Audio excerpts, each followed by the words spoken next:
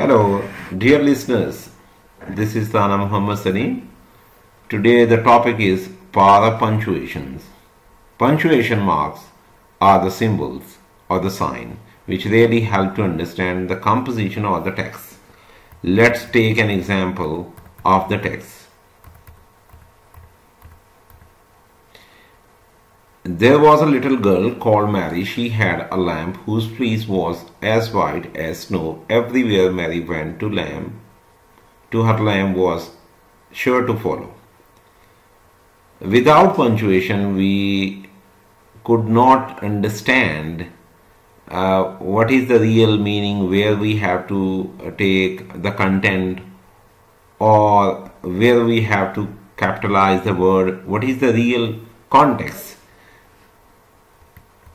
So now let's discuss the punctuation marks chronologically.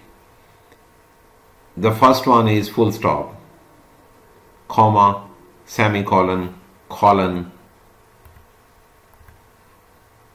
question mark, sign of exclamation, apostrophe, hyphens, dash, parenthesis, capital letter, inverted commas. Full stop. It is the longest pause that a reader should observe while reading a text. Example is, I will meet you at 4 o'clock. At the end of sentence we put full stop. There are a lot of other examples. You can read yourself. The other one is comma. It is the shortest pause and is used extensively. It's a troublesome punctuation and a few tips are there. Where you want to separate the things, you have to put the comma. For example, if you go to the shop and want to take something, one by one you have to pronounce the name of the things and you have to put comma, like sugar, comma, soap, comma, biscuits, comma, are required. Semicolon.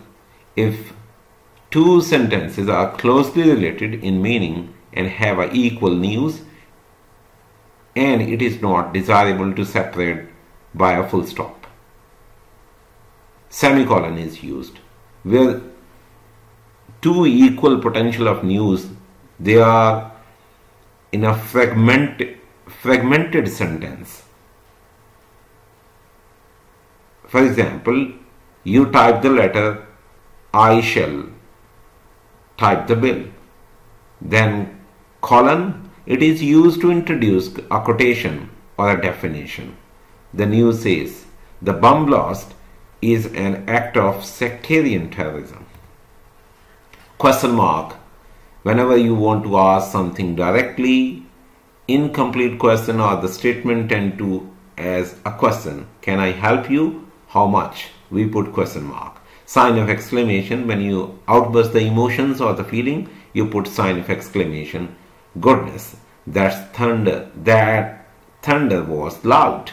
Wow, what a beautiful place. Apostrophe.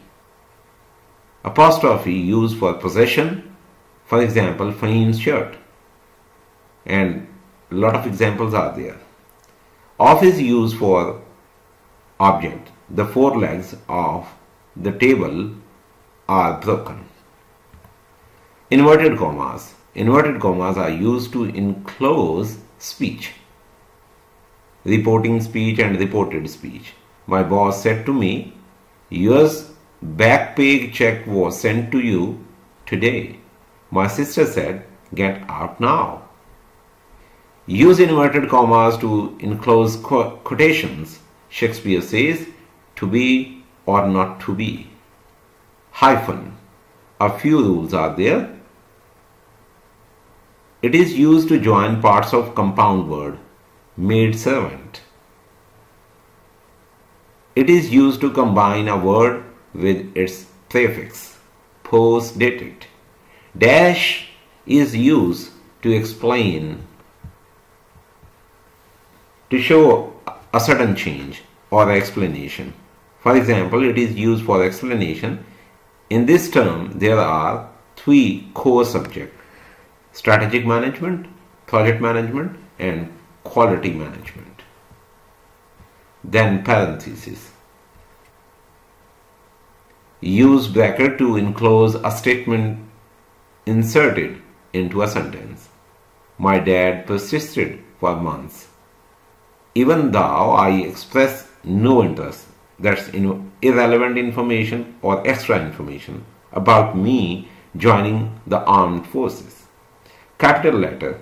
It is obvious to everyone. Everybody knows we have to capitalize noun, pronoun, or some other letter. It is not a part of punctuation, but it is useful to understand where in the text is capitalized.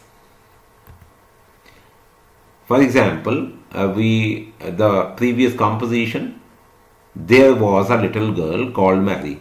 T is capitalized and Mary is capitalized. Then put full stop. She had a lamb whose fleece was as white as snow.